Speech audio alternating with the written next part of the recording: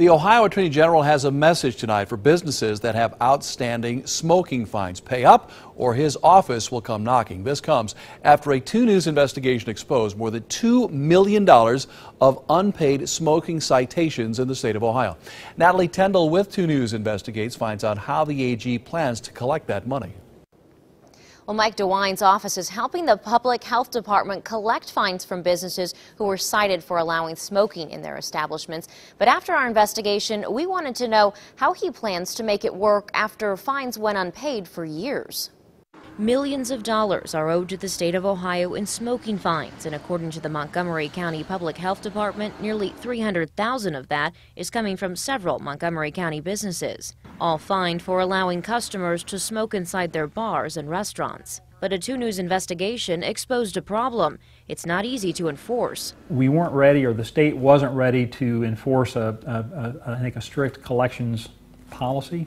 The Public Health Department is now partnering with the Attorney General's office to collect the fines, but we wanted to know if they're doing their job. Are we ever going to see this money? Well, we're starting to see some of it.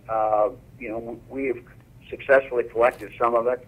Attorney General Mike DeWine tells me it can take years to collect the money owed to the state because the fined businesses still have the right to go to court, and they need to have money to take it. If a business goes out of business, and let's say they were a corporation, as you know, the law provides that you can only get money from that corporation. DeWine says last year he enlisted the help of another agency to try to get more businesses to pay up. Having a liquor control commission jerk their license or not renew their license, that gets people's attention real quick.